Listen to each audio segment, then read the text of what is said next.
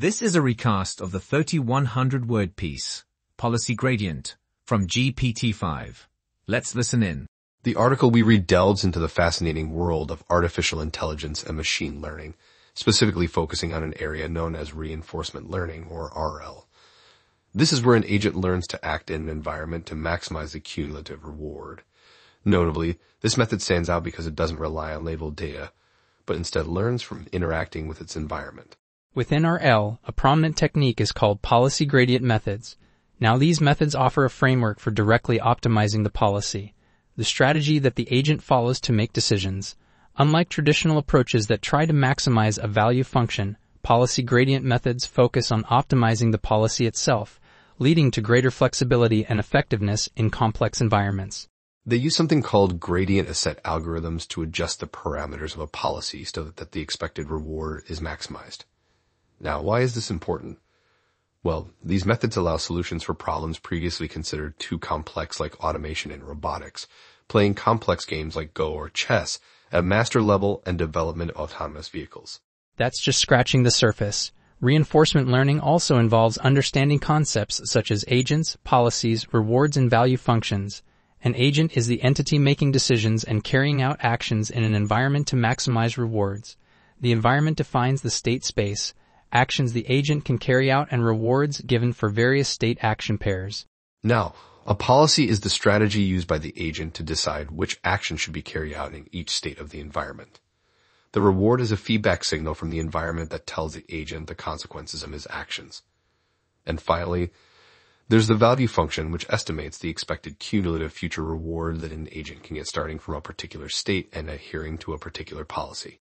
Now let's go back to policy gradient methods. These methods stand out because they directly optimize the policy that the agent uses to make decisions. Contrary to other RL methods that optimize the value function, policy gradient methods focus on adjusting the parameters of a policy function so that the expected reward is maximized. This method proves particularly helpful in scenarios where actions are continuous or policy modeling is complex. Interestingly, these methods differ from value-based approaches as they are optimizing towards different goals. Value-based approaches aim to maximize the value function that estimates the expected cumulative reward of a state, whereas policy gradient methods aim to directly optimize the policy irrespective of the value function. But like any method, policy gradient methods have their pros and cons. They can work effectively in high-dimensional or continuous action spaces where value-based methods struggle. They offer a natural way to learn stochastic policies, which can be advantageous in many RL problems and can lead to more stable and robust learning processes, especially in complex environments. Although they bring numerous benefits to table, they also come with challenges such as high variance in gradient estimates, which can slow down the learning process and often require careful tuning of hyperparameters and efficient implementation to achieve viable learning rates. Continuing forward, there's also discussion about core concepts and algorithms such as reinforce algorithm and actor-critic methods, which combine the benefits of policy gradient approaches with value-based approaches. Then there are advanced policy gradient techniques which address specific challenges in applying policy gradient methods, such as ensuring the stability and efficiency of the learning process. The article also breaks down how policy gradient methods have been used in gaming, robotics, and optimization of trading strategies. It shows us how these methods have not only solved traditionally difficult tasks in games and robotics, but also optimized processes in complex and dynamic areas, such as the financial market. Lastly, it delves into the challenges and ongoing research topics in this area, such as ensuring stability and convergence of policy gradient methods, striking a balance between exploration and exploitation, and transfer learning and generalization across different environments and tasks.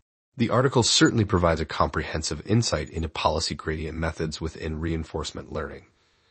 It emphasizes how these methods contribute in expanding the boundaries of what can be achieved with AI, while underlining that with their continued integration into broader AI systems comes great responsibility.